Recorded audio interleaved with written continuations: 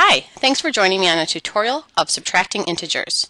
Remember in class we learned that instead of subtracting, we'll make every subtraction problem an addition problem by adding the opposite.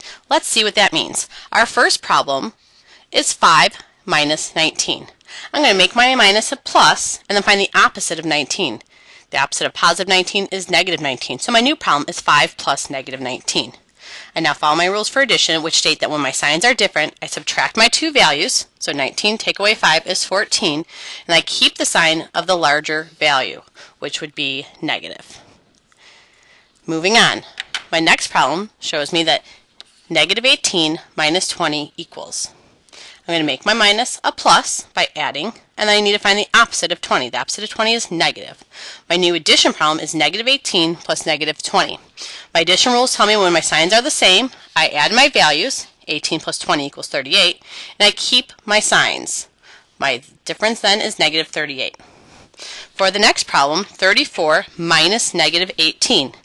I see it's a subtraction problem, so I'm going to make it an addition problem, and I find the opposite of negative 18. The opposite of negative 18 is positive 18. I now have 34 plus 18. 34 plus 18 equals 52. And my final problem, negative 8 minus 9. Again, I'm going to make an addition problem. The opposite of positive 9 is negative 9. Negative 8 plus negative 9.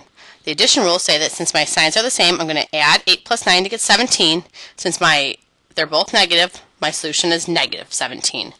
Please keep in mind when you do decide to add the opposite, you're always finding the opposite of the second number in the problem. You cannot change the first number. Thanks for joining me and have a great day.